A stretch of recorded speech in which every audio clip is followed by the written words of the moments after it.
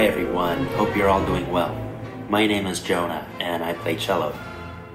I'm excited to talk to you about Beethoven today, but before we get started, there's a few questions that I received from your community, and I thought by answering them, you can get to know me a little better before we start. The first question comes in from a Miss Kirsten Pullman from the Hartman School. She wants to know how I first became interested in classical music. Well, I come from a family of music lovers, and my parents played music in the house all the time growing up. They gave me my very first instrument when I was 6, and I gave my cello recital debut when I was 7, and I haven't stopped performing since. So looking back, I'm both humbled and so inspired that I found my calling in life at such a young age, and I'm very, very grateful for that. Next question. Who is your personal hero and why? Well, especially in times like these, first responders and medical professionals are risking their lives every day to make us feel safer and sometimes literally saving our lives. So day in and day out, they are the true heroes, and I'm very grateful for everything they do for us. Growing up, I had a very different kind of hero. I had a musical hero, and his name was Ludwig van Beethoven. He was born in the year 1770, so in 2020, we are celebrating his 250th birth year. Now, we're celebrating it very early because he wasn't born till December, but this is how popular he still is today. Now, I want to play you a song, and I would like to know how many of you recognize it.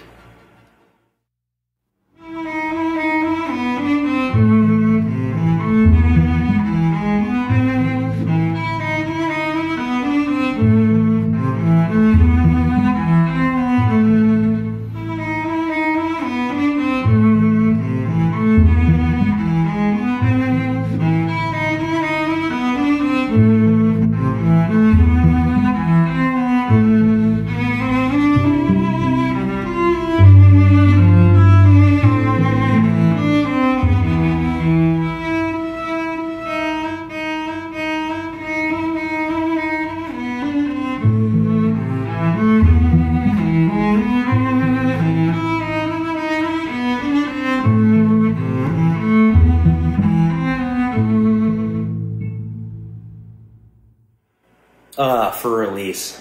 What a beautiful song. I love that song. I thought you would recognize it. But did you know that it was Beethoven? Now, the world in 1770 was a very different place. They didn't have electricity yet. They didn't have cars yet. They didn't have anything with an on switch. No iPhones, no video games. How did they live? Now, let's take a look at what else was happening in the world in 1770 when Beethoven was born. So the US was not even born yet. It was before the Revolutionary War, and Australia was actually found that year by British Captain James Cook. Captain Cook landed the HMS Endeavour in Botany Bay on April 28, 1770. And so he named it Botany Bay because there were all these new plants and organisms that Europeans had never seen before. More than 1,000 species of things that Europeans had just never seen before. Isn't that fascinating? So he and his friend, the scientist, they named this place Botany Bay, and I believe it's just south of where Sydney is today. So anyway, this was happening in Australia down under. Back in Europe, a 14-year-old Marie Antoinette is moving to the French courts to marry Louis XVI, who is the last king of France. Now, the year before that, I think, Napoleon is born, so there's that very interesting connection. So exciting things were happening in the world, and in the cultural world, in the musical universe, the epicenter was Vienna. This is in Austria, and this is the place where Mozart and Haydn lived. Beethoven, being born in Bonn, a small city in Germany, grew up wanting to be just like Mozart. Mozart was this child prodigy, and so Beethoven wanted to be just that, and he did. So he made his big splash playing the Well-Tempered Clavier by Johann Sebastian Bach.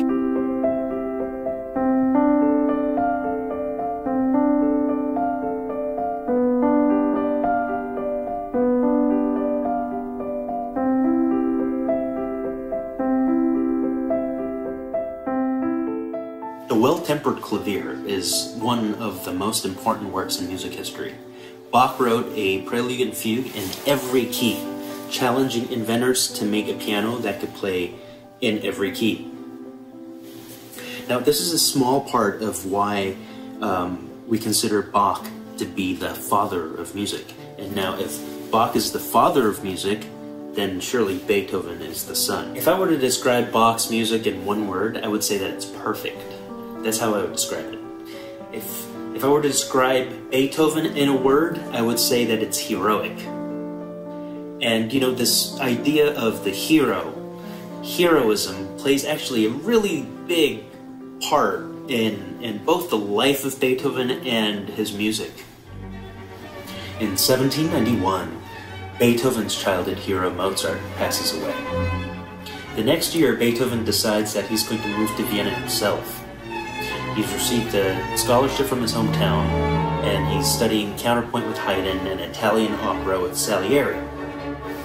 Now, what he really wants is to be seen as Mozart's successor.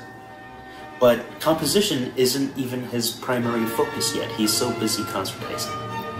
Somehow, Beethoven manages to write a lot of music. We're talking about a couple of symphonies, we're talking about 2 cello sonatas, 8 violin sonatas, like, 6 string quartets, 20 piano sonatas, an unbelievable amount of music, actually. And all of this music, he's designed it to sound like Mozart. And this period, his first days in Vienna, we call this his early period, and it's the first of 3 phases in Beethoven's musical legacy. Now, as he's getting a little bit older, Beethoven begins to lose his hearing, which is trouble for a musician, right? So then he slows down and he stops playing as many concerts. This does wonders for his composition, so he has more time to write now. Beethoven's heroic period is like a list of his greatest works, his greatest hits, everything he wrote, like from the Eroica Symphony on, like everything is gold. The Eroica Symphony literally means heroic symphony. He was going to dedicate it to Napoleon, and then he was told that Napoleon was not so much of a hero. He scratched that idea. But everything he wrote had this very heroic quality that was already there in early Beethoven, but now it was just more present and even more Beethoven, if that's even possible. He's writing things like the Violin Concerto and the Triple Concerto, the Kreutzer Sonata, the Appassionata Sonata, Waldstein.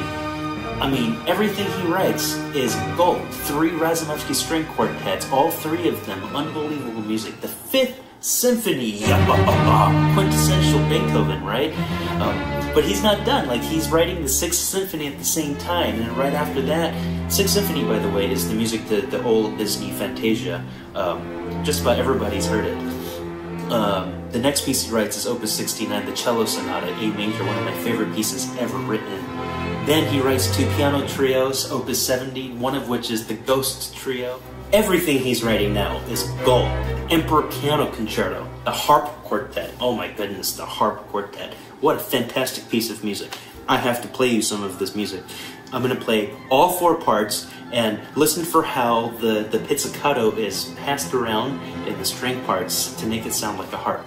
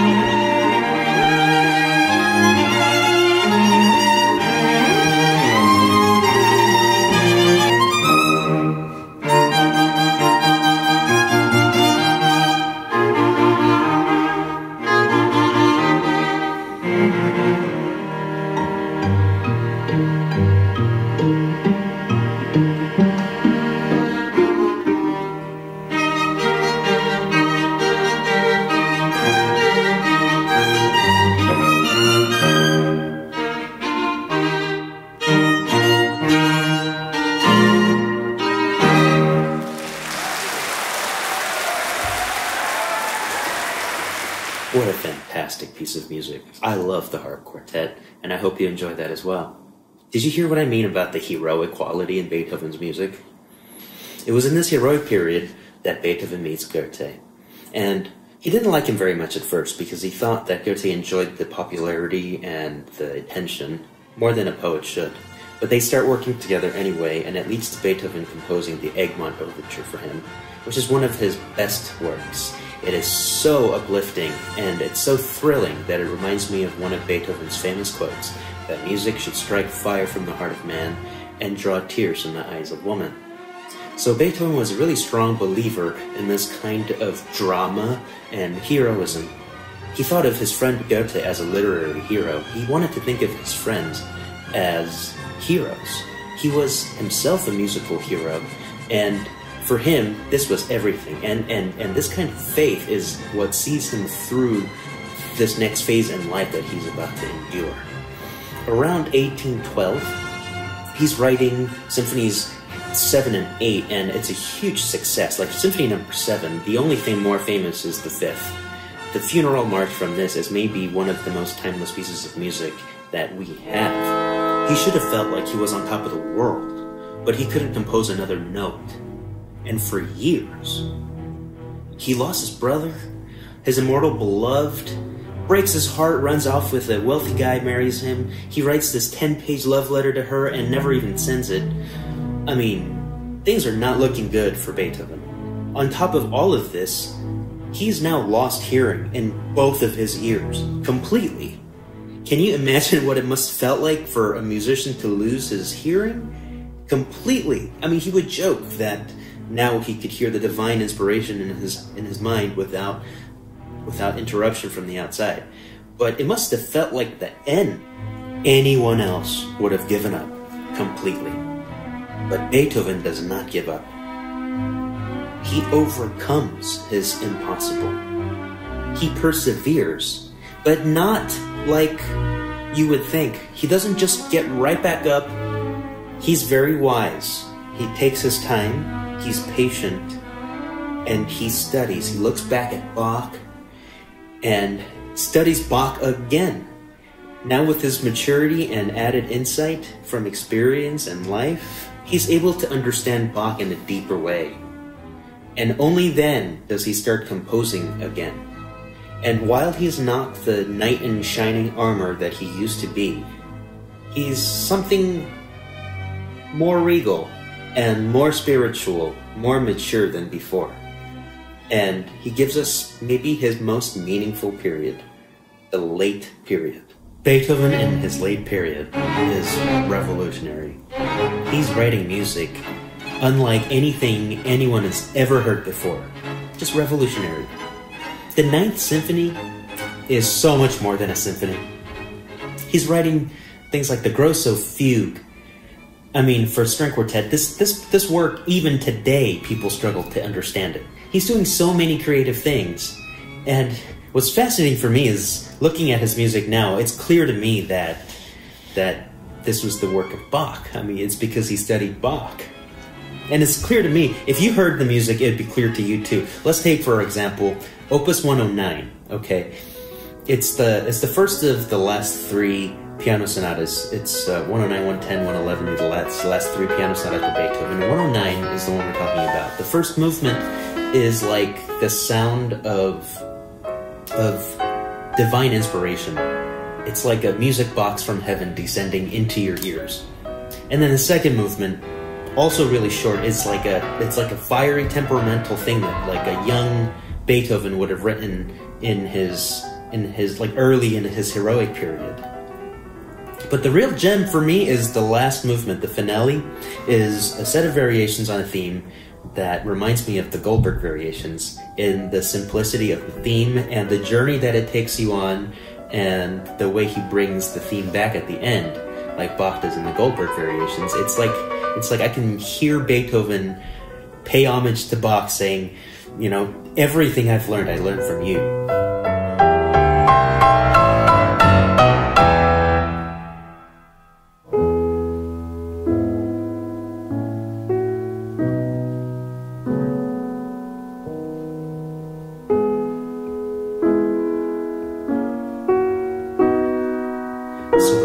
Bonn, who wanted to be a child prodigy just like Mozart, went so much further than that, taking his seat in the pantheon of the immoral composers next to Bach. This is the story of Beethoven and how he overcame every struggle life threw his way, becoming his own hero, setting an example for all of us. Thank you for watching my video. If you enjoyed the music and the talk, don't forget to leave a like and subscribe for future content. Please stay healthy and safe, and I hope to get to share music with you in person soon. Bye.